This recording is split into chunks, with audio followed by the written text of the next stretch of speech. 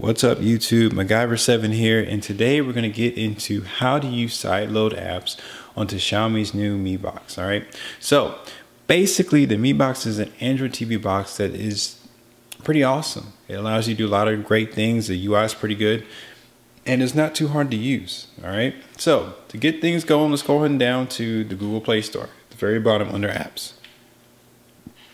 Once you click on the Google Play Store, let's go up here and go to the search function.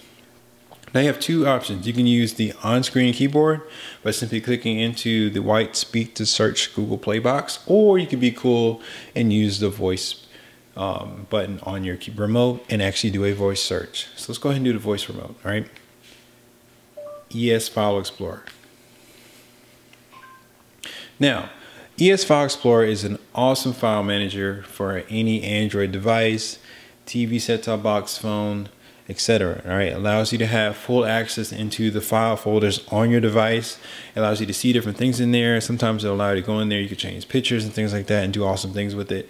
So for this instance, we're going to use ES File Explorer File Manager to actually help us with sideloading apps from our installed USB flash drive in the back of our Mi Box. All right, so once you get this set up, you're going to get this screen here. You're going to click install. I already have mine installed, so you're going to go ahead and click. I'm going to go ahead and click open.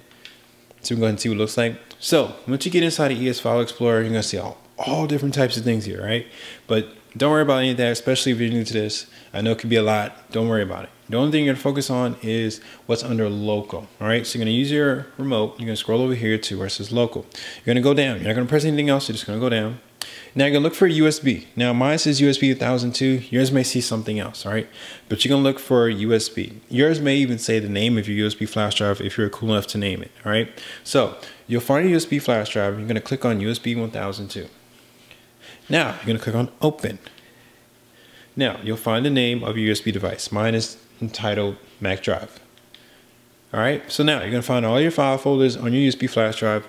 For me, all my installed Android apps are in the Kodi builds folder. So I'll click here, and as you can see, here are my Android apps. All right, so if I want to install any of these, I'll simply click on the ones entitled APK. All right, if your files don't say APK, there's a good chance that the files you download and put on your flash drive may not be okay. All right, it may not be a good file. You may have to go back and install a different one.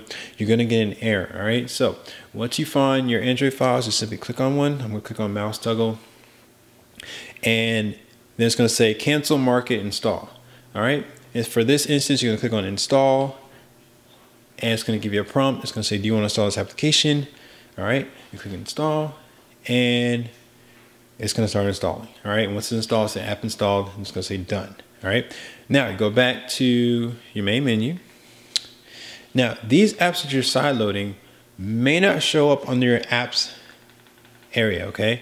You may actually have to go into settings to view these apps. And for this case, this one didn't show up, so I have to go to my settings. I'm going to click on apps, and then I'll click on download apps, and I'll go over here and click on mouse toggle, and this is the one I just installed. Now, for you guys who already know what mouse toggle is, I have good news. I spoke with one of the creators of mouse toggle, and he said he's in the works of actually making an app mouse toggle for the Xiaomi Mi Box. All right, so he said it'll be up maybe in a couple days. He hasn't got an actual Mi Box yet. As you know, these devices are pretty hard to find since everyone's looking for one, but he did say that he's going to be working on a new app just for the Mi Box. So you guys just be patient. You have mouse toggle, which means if you have mouse toggle, you will be able to use the Xfinity TV Go app on here, which will make this thing even better. All right, so stay tuned for that. If I get any more word from him, I will let you guys know and keep you guys up to date. But this is pretty much how you're going to install apps. Now, you may have to go into settings as well and go into your privacy settings and make sure that your Mi Box allows third-party or unknown apps, okay? Because sometimes it's going to ask you for different things such as, hey, do you want to install this app, unknown sources? So what you're going to do, you're going to go click on security and restrictions.